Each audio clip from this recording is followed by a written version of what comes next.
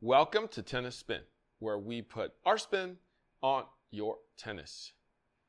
Guys, is there a way or is there a method in which the modern swing changed the modern racket in swing through geometry? Stay tuned.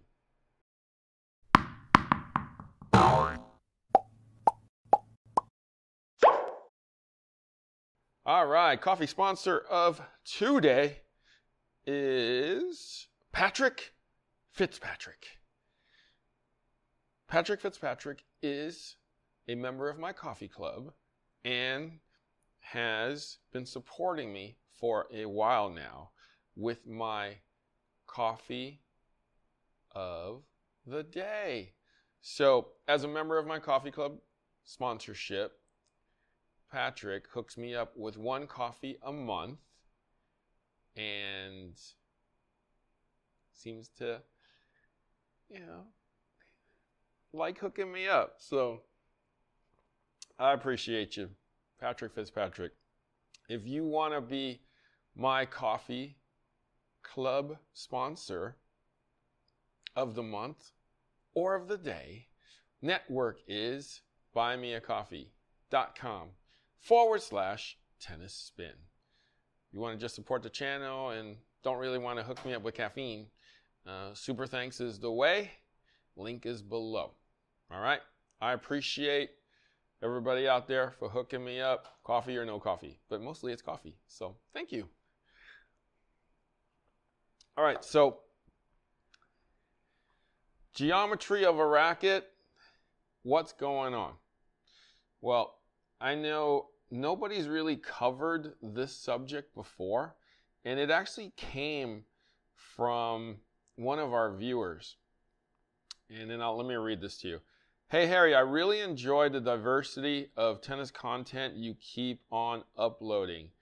When I saw the Tokyo final of Fritz and Tiafoe, I noticed something special.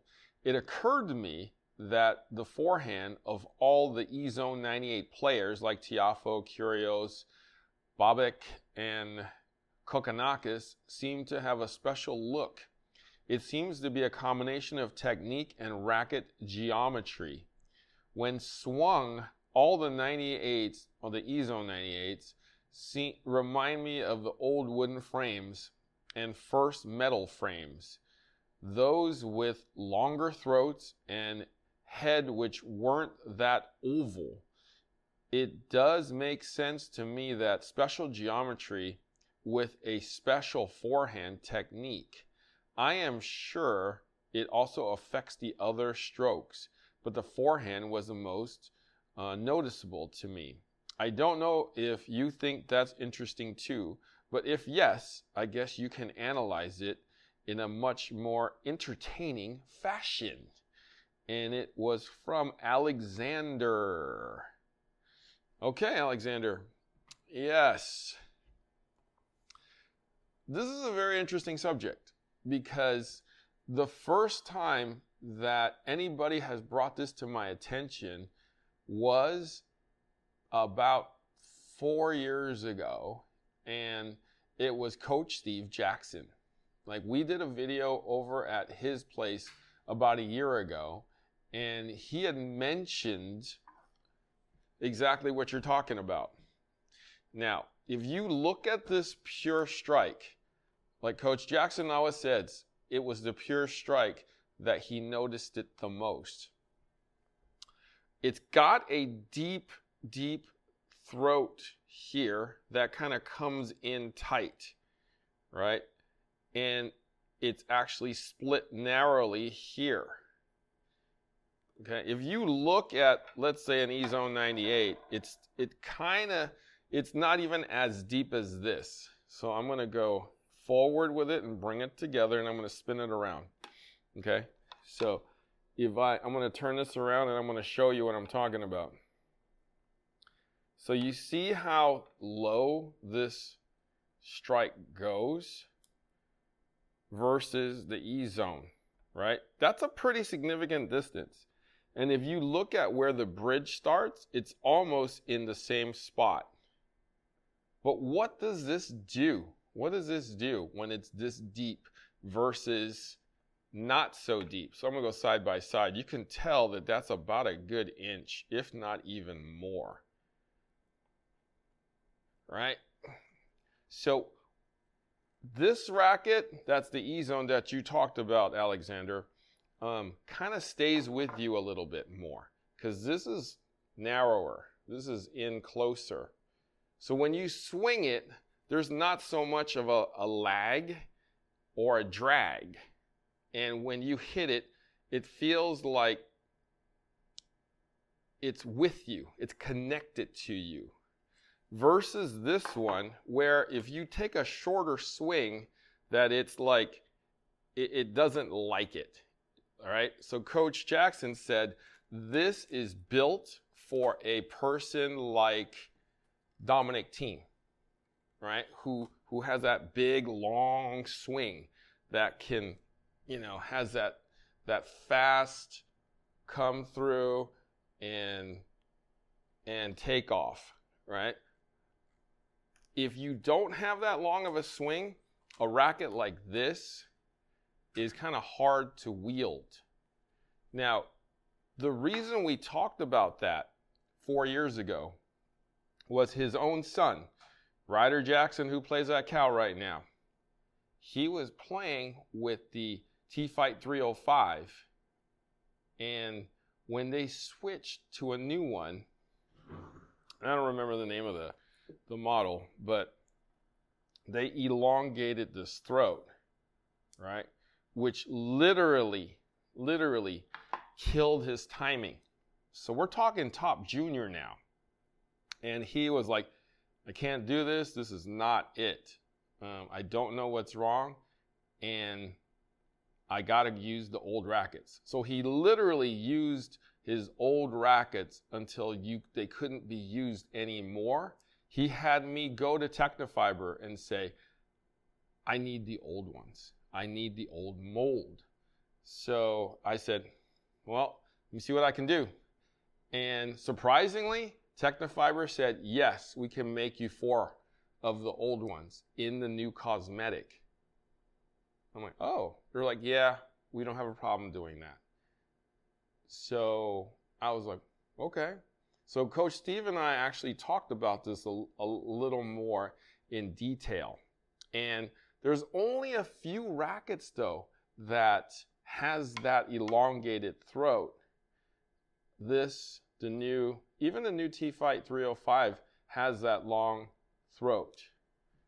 I mean, even a pro stock level racket like this, if you look at it, the new EGA, right? It's deep. It's deep.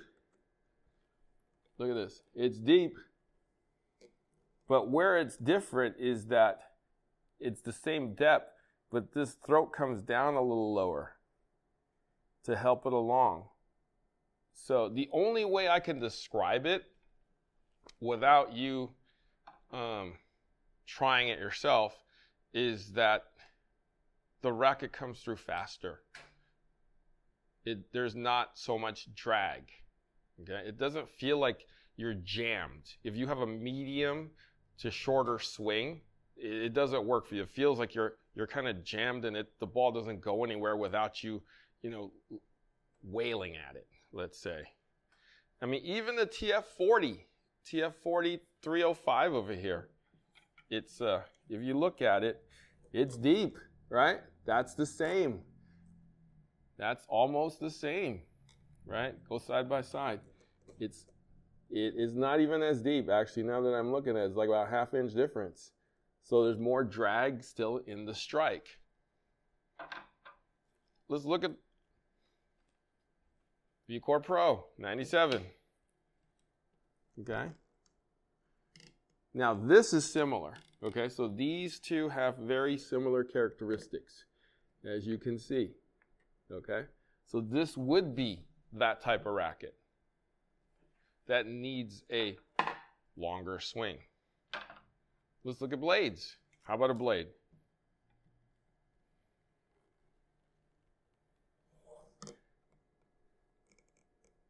Yeah? Yeah? So a blade would be almost similar to that. Right? Turning it around. Yeah? Yeah? So a blade would be almost, or would be that type of racket.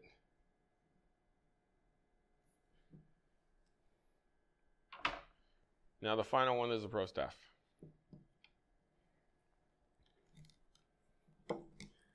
And the pro staff is very similar too. Very similar. Yep. So, these two. In order to hit with these 4 rackets, what do they want you to do? Longer swing, possibly. And if you don't have a longer swing, at least a fast swing. And I'm only talking forehand, guys, because if you don't have that Dominic Thiem type of swing, it's not going to be that easy to come through for you because it wants the fullness of that swing. Okay? But we've just analyzed, like the geometries, the way these things are built for certain types of players. So it's not as simple as flex, swing weight, balance, overall weight. Now we're looking at throats and, depth of throats now. So next time you go out and try a racket and you're considering one of these, ask yourself, do I swing like Dominic Thiem? If the answer is no, maybe consider trying something else. All right? Thank you for watching Tennis Spin, where we put our spin on your tennis. So what is this thing? I don't know. It says satisfying pops, though. It's kind of interesting. Harry, are you ready? I'll be right there. We really wanted to go hit before we had to leave town. Ian, I don't mean to be rude. Give me a second. We gotta get. Well, Harry said, I actually wanted to go hit. Harry! I'm coming. Can you hurry it up? I don't mean to be rude, but we have an Uber coming. Okay, it's a little tight. I'll be right there. We're gonna miss our flight. It's not worth it for. Harry, come on. Kind of last chance, man. We gotta go. All right. Almost there. Harry, it's been great working with you. We gotta take off. Good luck, man. Thanks, Harry. Whoa. Good luck.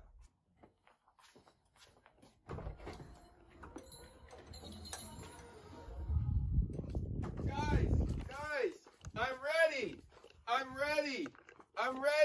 Guys, I'm ready. Guys, I'm stuck. Ian, Joel, anybody? Guys, I'm stuck. Leonard, are you here?